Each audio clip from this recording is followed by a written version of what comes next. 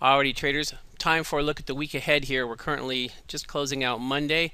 Got a couple of days left before we're done for the year. I've got a couple of big picture trade setups on the balance beam to show you. But before we jump over to that, let's take a look at what we did last week in the live room. For these 3 mornings, Tuesday, Wednesday, and Thursday, we did 5.5 hours. We did pretty well on Tuesday and Wednesday and basically flat on Thursday there.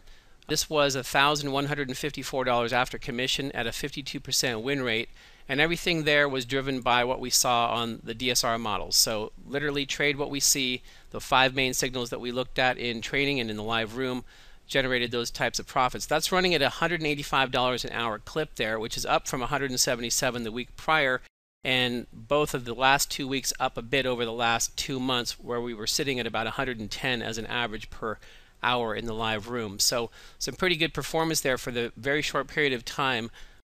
For big picture trade setups, nothing was broadcast last week, but I do have 3 things on my radar for this week. Oil had a big sell-off to some new structure lows here, dipping into the 34s. It's had a very strong bounce off of that level. So where we are right now, 36.25s, if we continue to rally up here, we'll look to get long at 37.20s with these upside targets here. If we rally over 37.11s and break back below, we'll look to get short at 36.84s with these targets below. If we don't trade any higher than where we are right now, we'll look to go short at 35.89s, going to 35.40 and 35 even for the 2 downside targets off of that trade setup. For the initial stop loss of 30 ticks here, we'll go +5 for every 10 ticks in favor, and that's a look at the oil setup. For gold, some pretty ugly price action here, breaking just a little bit lower than where it is. We'll look to get short just below 1,062 here at 1,061.80 and 56.50s and 41s to the downside, and it needs to trade up a bit higher before we can even think about getting long here. So 72.30s to these upside targets here. Trail your initial stop loss of 6 by 1 for every $1 in favor.